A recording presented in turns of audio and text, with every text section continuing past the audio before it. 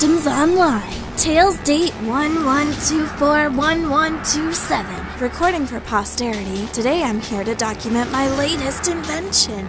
Well, more of a discovery or even an innovation. Semantics aside, I digress.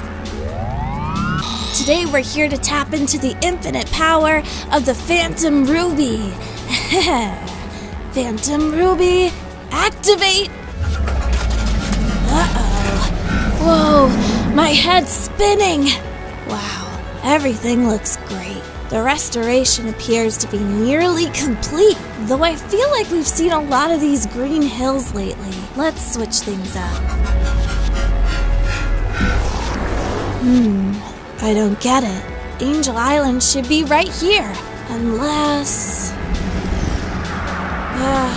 He's always at my place. It's no wonder this happens all the time. Let's just go home.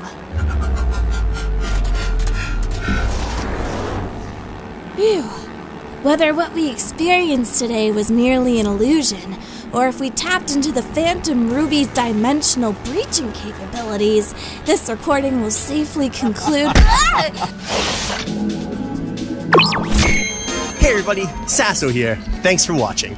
How would you utilize the Phantom Ruby? Where would you go with it? What would you do? Let me know in the comments down below. It's December, so we're doing another Q&A.